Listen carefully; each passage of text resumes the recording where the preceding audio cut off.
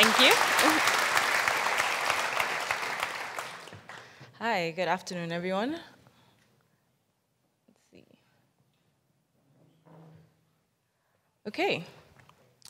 So I hope you guys have all been enjoying the conference. I have as well. I was listening to the talks from earlier and getting really intimidated by how funny all of them were. So just before you guys came in, I started adding some jokes to my slides. So please laugh if you come across anything that vaguely sounds like a joke. Thank you. So my name is Ire Aderinokun. People tend to struggle with my name, so this is kind of like the cheat sheet I give them. So the E is kind of like email, and Rey is like the Rey from Star Wars, and both these things encapsulate what I do with my life. I'm from Nigeria, Lagos, which is Western Africa. Although I just flew in from California, so I'm still a bit jet-lagged. And if I say anything that doesn't make sense or I yawn, it's not because I'm bored by my own content. I work at a company called IO. They said we work on AdBlock Plus and Flatter Plus. I also work with a company called Bitcoin, which is building cryptocurrency-related products for Nigeria and African audiences in general. I'm also a Google expert in web technologies, which just means I do things with HTML, CSS, and JavaScript. And I also write a blog called Bits of Code, where I talk about all these technologies.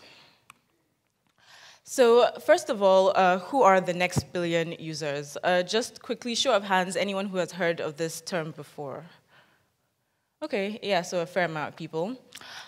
So basically, this term is, I think it was coined by Google maybe about a couple of years ago, but it was basically just to address the problem of a company like Google who has about 1 billion users at the moment.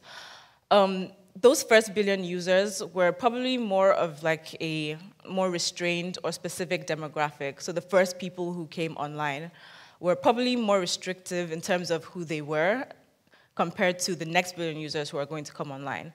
So it's kind of like addressing the problem of the shift in the audience of people who are coming online now versus the first people who did come online.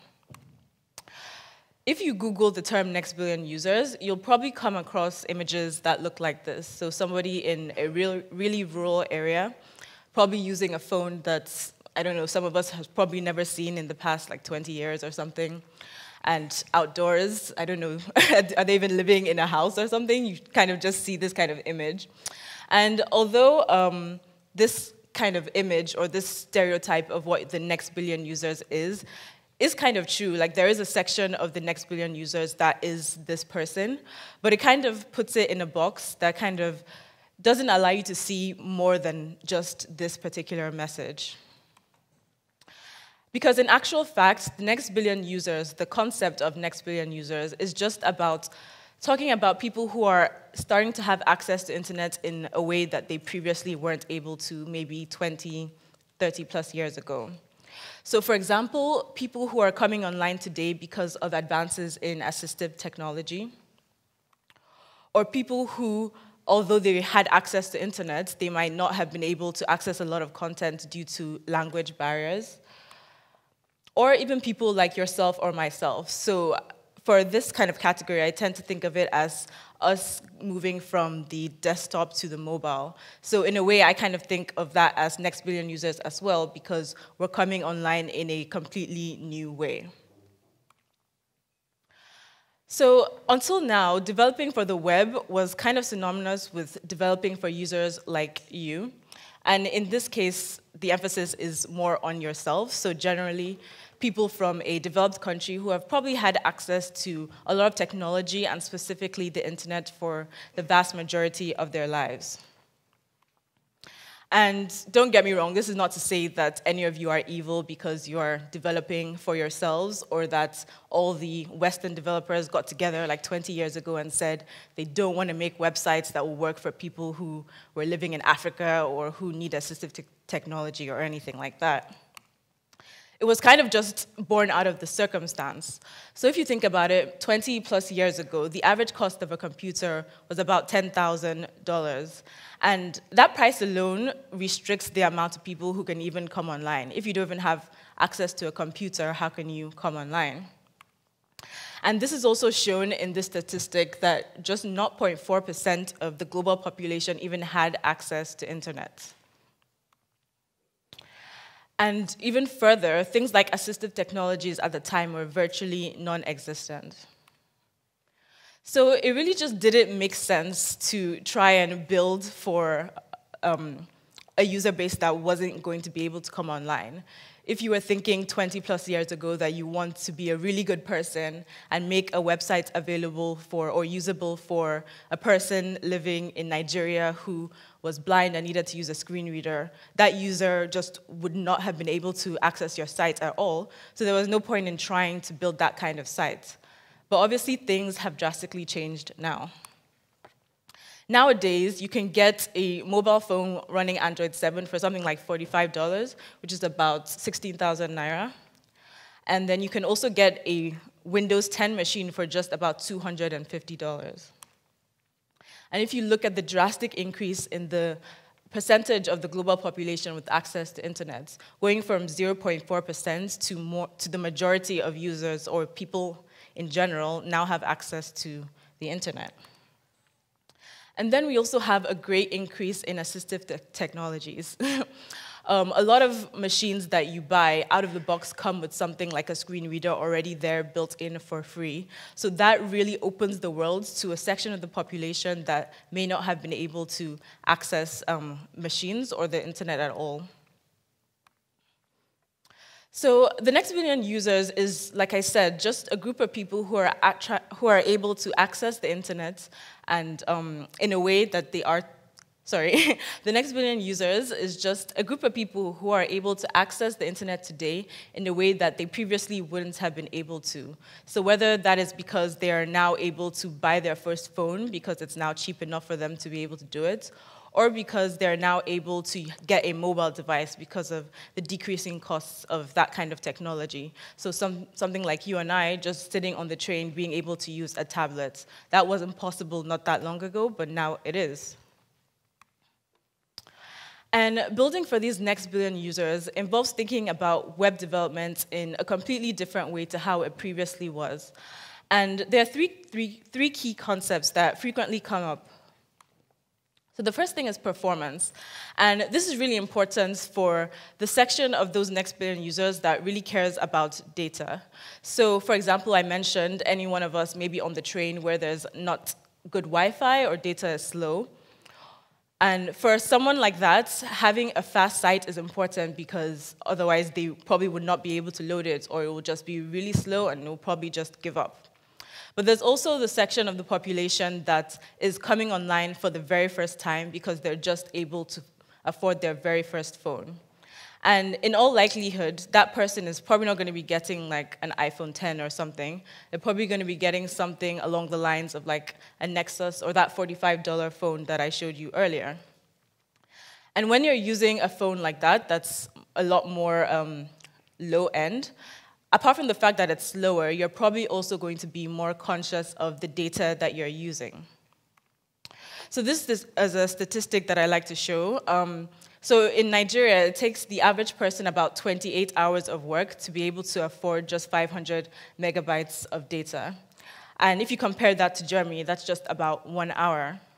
So for somebody like that, like living in Nigeria, who has to work 28 hours just to be able to load something like 1 or 2 sites, it becomes really important what sites that the person is using and how like big it is, how fast it takes to load, and how important it is to them. So it's really important when you think about it that your site is fast not only for the people who want like a really, really snappy experience, but because a slow site actually really costs other people like their actual money, and that can be the choice between loading your sites versus buying something physical that they actually need. So the second concept is internationalization. And as the web is becoming more and more worldwide, as it was intentionally meant to be, people are starting to realize that English is not the only language in the world, and that many other people need to be able to access sites in different languages. So it's becoming more and more important to acknowledge the differences in the languages, and I'll talk about that more in a bit. And finally, as I mentioned, accessibility is also important. So because more people are now going to be able to access websites in different ways, then we need to actually start thinking about how to build our sites in a way that's more malleable and can be accessible in those ways. So if we think about it, maybe 20 plus years ago, you could pretty much guarantee that everyone going to your website is probably going to be using a mouse and a keyboard. But nowadays, you can't really guarantee that. Maybe the person isn't using a mouse at all, and they're only using a keyboard to navigate through everything. Or maybe they're using a screen reader and using dictation to actually interact with things. You can't really know anymore, so we need to build our sites in a way that will work for all of these things.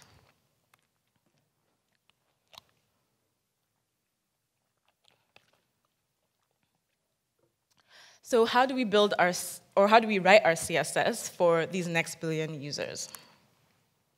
And there are 4 things that I want to talk about, all the way from deciding if CSS is the right tool to use, and to how do we deliver the CSS that we eventually do write. So first of all, is CSS the right tool in the first place? This slide, you guys have pretty much seen it like a couple of hours ago. I promise I didn't steal it, it was already in there. But basically, if you only have a hammer, everything or every problem you're trying to solve looks like a nail. And this can be the same with CSS as well. If you are trying to do everything with CSS, you can start to see how you might think that, okay, maybe JavaScript isn't right for this, or maybe HTML isn't right for this.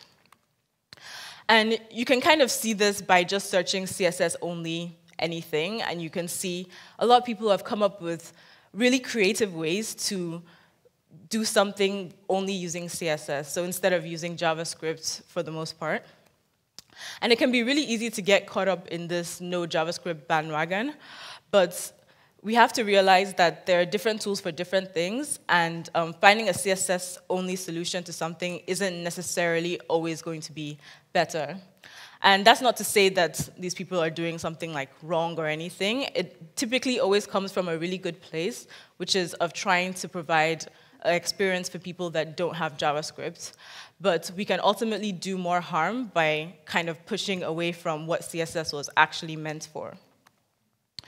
So as we know, we have these 3 tools, and they have their own corners of what they're really good at and what they're meant for. So we have HTML, which is meant for the content and the semantics. Then we have JavaScript, which is meant for functionality and interactivity. And then we have CSS, which is purely just for presentation. So although there are cases in which you could use CSS for things that you could do with HTML or JavaScript, they don't always make the most sense, and like I said, can ultimately end up doing more harm. So for example, if we decided that we wanted to use CSS to add labels to all our inputs, we could do that, and it would visually probably look the same as using an actual label element, but we're neglecting all the good things that we would if we had done this with HTML. So we're not getting any of the semantics. And if there was a user who was trying to access the site via a screen reader or something, they wouldn't be able to read that. So it's always better if you have something that's for HTML, like content, to just actually use HTML. And the same goes with JavaScript. So this is an example of a CSS-only drop-down menu. And I don't know if you can really see, but first of all, I'm just using my mouse to hover through all the things, and you can very easily access all the parts of the menu. But the second time I go through, when I'm just using my keyboard and tabbing through, I can only access the top 3, and the rest of the content becomes inaccessible. But if you were just to use JavaScript, if this is working, yeah. So this is me just actually tabbing through, only using the keyboard. You can see that everything is accessible within the menu. So the second part is selecting HTML. And as we know, in this CSS rule, the highlighted part is the selector. And there are a few tips that I'd like to give on how we can select our HTML in a way that's like for the next billion users. And the first thing I want to mention is using naming conventions that are very globally aware. So this is an example of the AdBlock Plus homepage. We're in the middle of a redesign. So this is what it looks like if it's in English, but this page is actually translated to a bunch of different languages. So this is what it looks like in Arabic, which is a right-to-left read language. And as you can see, everything is like flipped around. Everything that was previously going from left to right is now going right to left. And when we're naming the things that we are, naming the elements on this page, it could be easy to do something like, for example, for the logo, if we're only thinking about English, we can just name it something like text left or something. But that doesn't really take into account what happens when we switch it around to Arabic, because it's no longer on the left, it's now on the right. What we're actually trying to do is say that we want that logo to be at the start of the container, not necessarily at the left. So that's kind of what we do. We generally steer away from names that assume a direction, unless, of course, we do actually always want something to be at the left. So instead of doing something like this, which just assumes that left is always going to be the start, we would have a name, something like text starts, and this will be dependent on the context of whether we are in a left to right or a right to left direction. And a lot of the new CSS properties and values are also following this kind of technique. I'm sure you must have noticed that, especially with things like Flexbox and Grid, you see a lot of names that are like Flex Start or Start and Flex End or End. And this is also because they're acknowledging the fact that things don't always go in left to right. They can also go top to bottom, they can go right to left, they can go in any amount of way. And using something as strict or one-sided as left or right doesn't really acknowledge this. Another tip is to think about the performance of the selectors that you're doing. So this is just a simple example of like an unordered list with 3 list items and links within them. And if we wanted to select the anchor in the 3rd list, there are many, many different ways we could do this. So this is just like a small example of all the ways that we can select that same element. So we can select it by looking at the href attributes. We can select it by looking at the list item, or we can select it by looking at the very convenient ID that have been placed there. But some selectors are more performant than others, and they're better to use in different situations. So I don't know if you can read that, but IDs are going to be the fastest or the most performant selectors that you can use, and then all the way down to pseudo classes and pseudo elements. So if you're given a whole array of different ways to select an element, you can kind of refer to this and think about which is always going to be the most performant depending on your use case. So if you have the opportunity to use an ID, you should just go that way instead of trying to use something like a pseudo element or an attribute.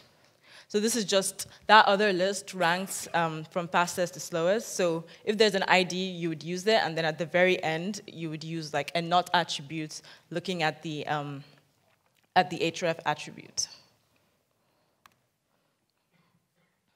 And this also goes for the naming conventions that you use.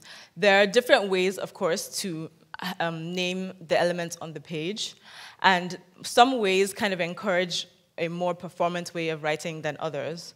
So for example, if you have a button element, I don't know why I used the div there. That's like accessibility horror story, but just imagine it's an actual button. So you can have button icon primary or button primary. And one way to select it would be to have to jump through this hoop of making sure you're selecting only the buttons that aren't icons but are primary. And that's not necessarily the best way to go about it. If you were to use a naming convention more like this, you could just select the button primary class and not have to worry about the other attributes that are there. So you can have them be individually stylable. So the third thing is the declarations. So here we have color bay, which is, I just learned about this color, and isn't it like the best thing ever? So the first thing that we tend to ask when we're thinking about what properties to use is, oh, can I use this? And we go to caniuse.com and try and figure that out. But the first thing I think that we should ask is, do you actually need to use it in the first place? So an example I like to give is this is a grid that we created at I/O. So it's just a very basic 2 to 4 column grid. It's quite configurable because you can go reversed, you can go right to left, you can go reversed and right to left, which I think brings you back to left to right. I'm not sure. But the really great thing about it is that this is what my colleague created, and he did the entire thing just using floats. And the reason for this was because we actually, for a lot of our websites, still have to support IE8, which was, they didn't tell me this when they hired me, but, but you know, you learn. So we just had to go with something like this that would work.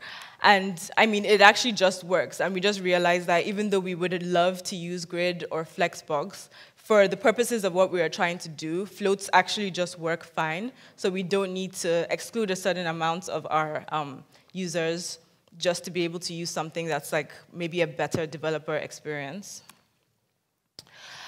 But sometimes when you ask the question, do I need to use whatever awesome thing that you're trying to use, the answer is actually, yeah, you do need to use it, because for whatever reason, you can't achieve what you're trying to do without it. And this is an example of a layout in which we did have to use one of the newer features. So we have these cards here, and as you can see, each element in the card is aligned against each other. So as you can see for the fourth card, even though the heading spans across 2 lines, the rest of the content is still like aligned together. And we couldn't actually recreate this without using CSS Grid, because we would have had to use like fixed heights for everything, and it would have been really not ideal. So we did actually use CSS Grid for this. But of course, like I said, we have to support IE8, and CSS Grid is not supported by IE8. And the way we got around this was by using feature queries, which is probably my favorite feature in CSS right now. And what we did was that we will have some fallbacks, which involves doing the really messy manually setting up heights for things. But then for the other browsers that do actually support Grid, we were able to serve them like this better experience. So another tip would be about choosing more performance CSS properties. And just a bit of like to go back, this is what is called the critical rendering path. And this just explains what happens when the browser receives the HTML documents from the server. So it explains what happens between that point and when things are actually displayed on the page. So first of all, we have to build the DOM, and then we have to build the CSS OM, and from that we build the render tree. Then we go through layout, paint, and composites. And for this purpose, you don't really need to understand what any of those mean. Just know that there are steps that you have to go through. And the thing that is important is that whenever you want to change or animate any of these properties, it can actually re-trigger stages of that critical rendering path. And that can be better or worse for performance based on which properties that you're choosing. So for example, if you want to move an element just a few pixels up, and you decide to do that using the top property, that's going to actually cause the layout, paint, and composite steps to be re-triggered. Whereas if you use something like the transform property, it's only going to cause the composite step to be re-triggered. So both of these things could still achieve the same effect that you want, but choosing one property over the other has a quite significant impact on the performance of your site. And this is a really good resource, csstriggers.com. So it just lists pretty much every CSS property, and it will show what stages of the critical rendering path it will trigger if you change anything. So it's a really good resource. And looking at that, there are actually 2 properties that are the most performant, which are transform and opacity. So if you ever need to do animations, and you can get away with using just those 2, that would probably be the best for your site. Another thing is to, as much as possible, respect the end user preferences. So one thing I would suggest taking a look at is reduced motion. So I think this is an iOS mainly thing, but if the user has set that they don't want things like animations, we can actually access those kind of settings in the browser and turn off things like animations. And that's just a really nice way to kind of look into what the user needs and kind of respond to that. So a lot of the times there are situations in which the person has turned this off because they might have special needs, or they might have certain reactions to things like animations. So if we can do something like this to turn that off, that would be a really great experience for the user. And another thing is important. So, I mean, there are many reasons to not use important. And one of the reasons is to do with specificity and which CSS rules will actually override. So if we actually set something like this, body font size, to a really tiny pixel amount and set important, that's actually going to override pretty much everything, every style sheet from everywhere, except a user-defined style sheet in which they also use important. So unless the user is, I guess, savvy enough to, one, write their own style sheets because they have like a special need and they need maybe all font sizes to be a certain color or a certain size, but they would also have to have also put the important tag on that style for it to prevail. So as much as possible, especially for styles like this, where it could potentially be like an accessibility issue, I would suggest steering away from things like important because it can have that effect as well.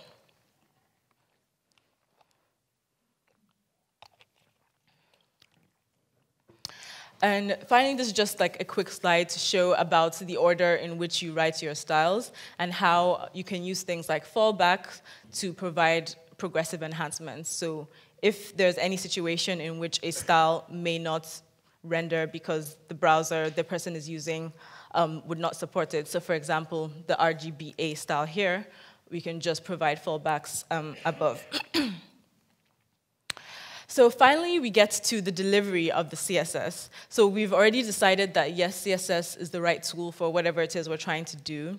And we've used the best, most performant selectors and the best, most performant properties. And now we've written all our styles, and how do we serve it to the user in the best way?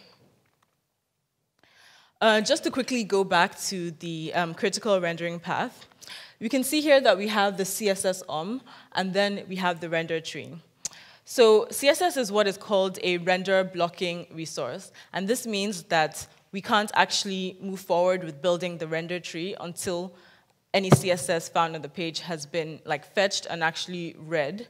And this is to do with the fact that CSS is cascading, so we can't actually just read the first few lines and then start showing the page, because we could get to the end of the style sheet and then realize that, oh, the paragraph was meant to be read because this style overrid something else. So it also becomes a problem when we have these large style sheets that has maybe like 1,000 lines and takes forever to download and parse through. And so there are a few solutions to doing this, and they kind of tend to fall into one of these two camps. So the first is modularizing CSS or preloading CSS. So when we talk about modularizing CSS, we have a few methods to do this. And the first is loading your CSS based on media types. And the more common way to use media queries at the moment is probably to just use the media query rule within your style sheets. So you might have like a paragraph is red, and then you would put at media, I don't know, min width 600 or something, and then change it to blue for the larger screen sizes. But another way we can actually do this is to have separate style sheets for those separate media queries. And if we put them within the head of our document like we have here, we can actually, the browser will actually only fetch the ones that are needed for that particular user's device. So if the user were to visit this page in a mobile device, they would only need to fetch that first one, and that would be the only style sheet that's considered render blocking. And this is just a good way of reducing the amount of CSS that you're kind of forcing the browser to go, like stop what it's doing to go and fetch and read before it moves on. So another popular technique is inlining what is called critical CSS. And the gist behind this is that you just take whatever CSS is needed for that first initial part of the page that the user visits. So when your page is, or your website is first loaded, whatever the user would see above the folds is what the styles for that is what we will try and inline right in the head of our document. And then once everything has been loaded, then we can now fetch the full style sheet. So that way we're not blocking the rendering of that first page, fetching styles for things that we don't actually even need to show the user just that initial, like, critical above the fold content. And another newish technique is actually adding your styles directly into the body. And this is a neat way to try and have things progressively show. So for example, I have a header here, and just before the header, I actually inline the styles for that header. And then as I go down, we have the main and the footer. And just a note of warning, this isn't, although it is in the specification at the moment, most browsers haven't really implemented it in a way that wouldn't cause retriggering of parts of the critical rendering path. So it's probably not safe to use it just yet, but you should look out for it, and hopefully soon we'll be able to do stuff like this and have really modular sections of our page. So the next part is preloading CSS. So the preload link is basically just a way to tell the browser to start fetching a resource, and in this case, a style sheet. So whenever we use link rel preload, we have to specify what type of resource it's going to be. And it's just a way of telling the browser to start fetching it because we're going to be using it soon. So you would have this here, and then later on in your document, you would also have the regular link to that same style sheets. And hopefully by the time the browser gets to that point, it's already downloaded it and parsed it, so it wouldn't necessarily be render blocking at that point anymore. And it's really useful, like the browser can set whatever priority it needs based on what resource it is, and so the browser can be really smart about when and how it fetches the resource. And then finally, we have HTTP 2 push. And this allows us to kind of push more resources to the browser than was actually requested. So in this example, we're just looking at whenever the browser requests an HTML file, it might also just send along this style sheet because we have told it that whenever it requests this HTML file, it probably also needs this as well. So it doesn't need to wait for the browser to then get to that point and then request it. So it's kind of just like going ahead of the game there. So just a quick review. So first of all, we're asking ourselves, is CSS the right tool for what we're trying to do? Because when it comes to the next billion users, we need to make sure that when we're doing things like content, HTML is what we're using because of accessibility. And when we're doing things to do with interactivity, that JavaScript is what we're using for that as well. Then we get to selecting the HTML, and this is where we think about the selectors we're using, the performance of them, whether we can use an ID instead of like a long nested chain of knots and attributes and all of that stuff. And then we have the declarations themselves. So what properties are we using? Do we actually need to use those properties, or can we use one of the older, more boring methods of doing what we're trying to do? And then we have the delivery of the CSS. So how can we modularize our CSS in a way that we're not forcing the browser to download absolutely everything in one chunk, and we're doing it in a way that's going to be more performant for the user?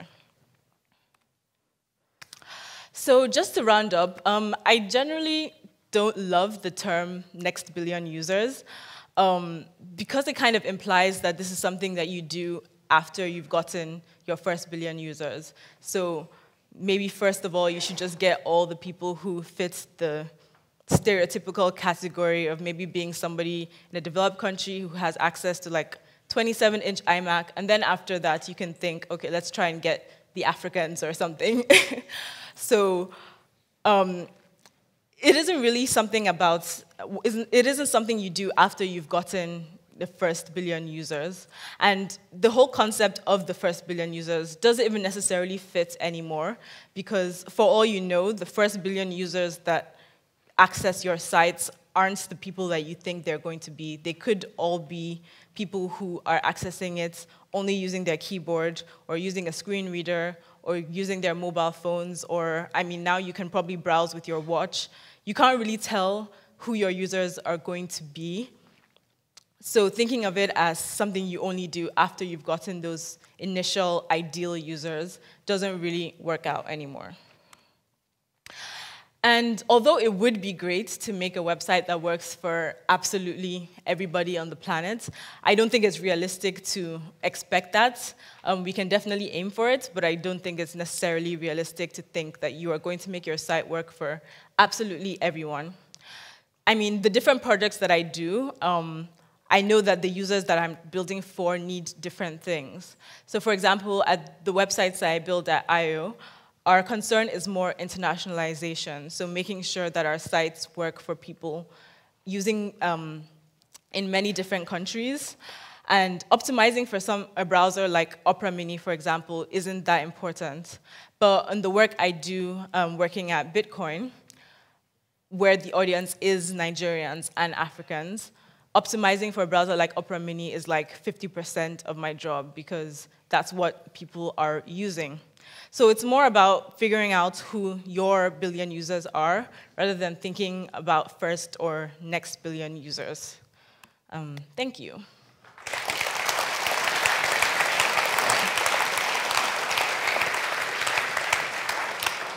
Thank you. Come and join us over on the seats. Okay.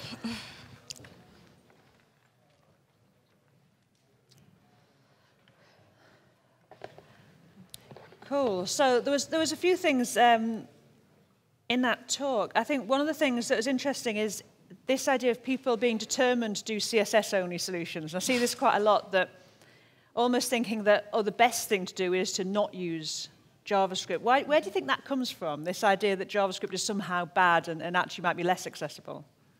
Yeah, I'm not sure exactly. I think it probably came from the concept that people want to make their sites also work for people in no JavaScript situations. Yeah. So I feel like it did come from that good place, saying that you want to make your site more accessible. That means make it work without JavaScript. But people don't necessarily realize that kind of forcing CSS what it shouldn't be probably makes it less accessible.